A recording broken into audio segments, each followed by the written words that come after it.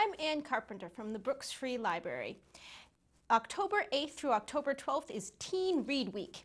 And to celebrate, myself and some of my colleagues from the Eldridge Library in Chatham are going to be coming to the Monomoy Regional High School to have a library card drive. So we will be outside the Monomoy Regional High School library every day that week from October 9th through October 12th during the Jossum Hour, ready to sign you up for a new library card.